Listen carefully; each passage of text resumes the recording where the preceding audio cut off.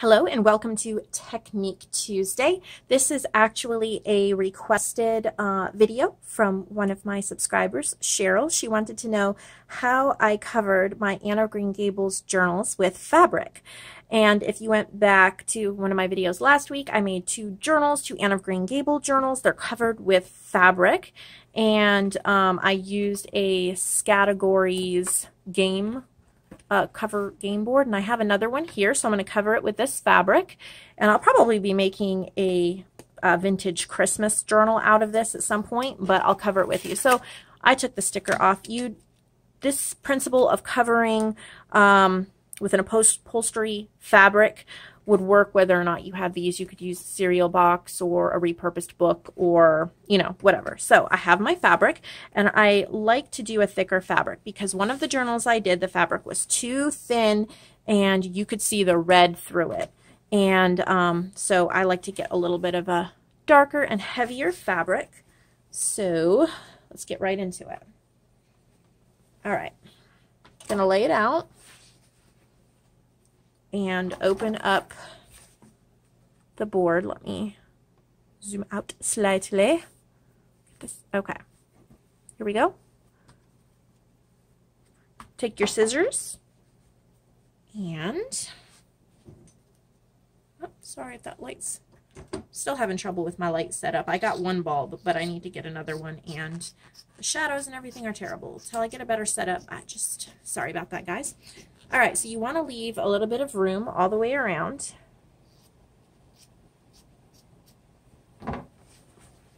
Like so.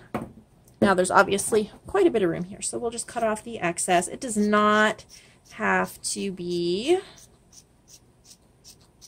perfect, because the inside's all going to be covered anyway. All right, so there's that. Now we're going to flip it around. And I did run a little bit of sandpaper over it before just so that it will, the glue might grab a little bit better, but this isn't too bad. So I have some tacky glue, and I just went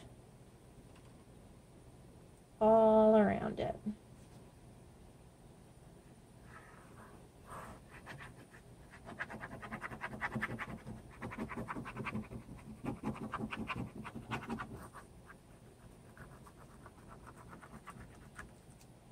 Okay, and the other side.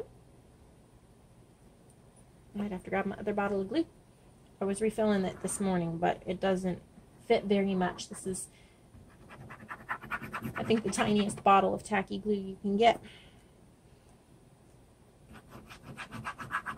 You could use, I'm sure, any kind of fabric glue or glue that will, yeah. This is just what I have, so that's what I'm using. Okay, so once you have that all there, okay. Well, okay. We're going to put it down like that. And then press really well.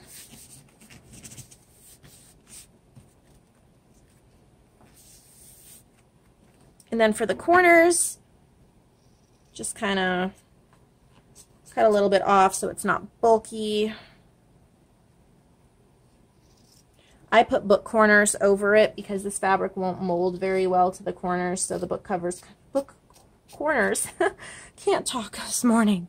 The book corners covered any problems there.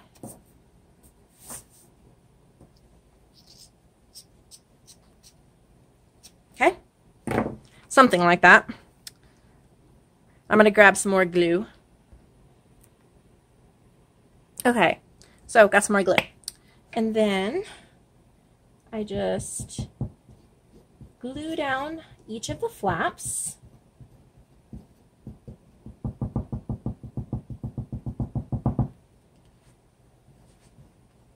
Gets a little boring to watch, but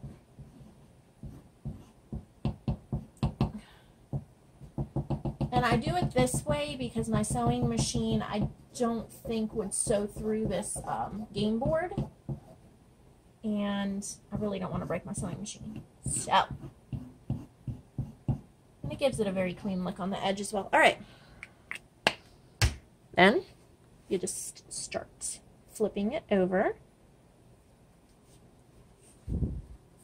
Just press it down for a second, it'll hold. There we go.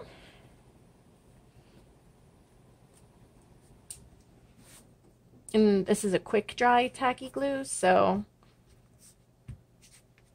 it already starts grabbing really fast.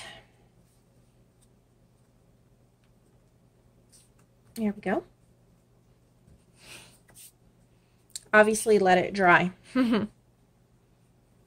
But as you can see, beautiful. And you could put book corners on it if you wanted to.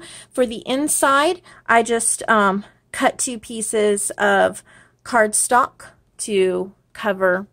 Yikes, this lighting today, it must be something, I don't know what it is.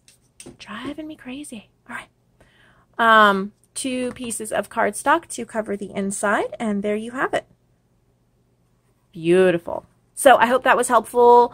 Yeah, you can pretty much use this principle to cover any kind of game board or book, cereal box, or whatever. If you're using a cereal box, be careful with how much glue you use. Might warp it a little bit. All right, thank you. Have a great day.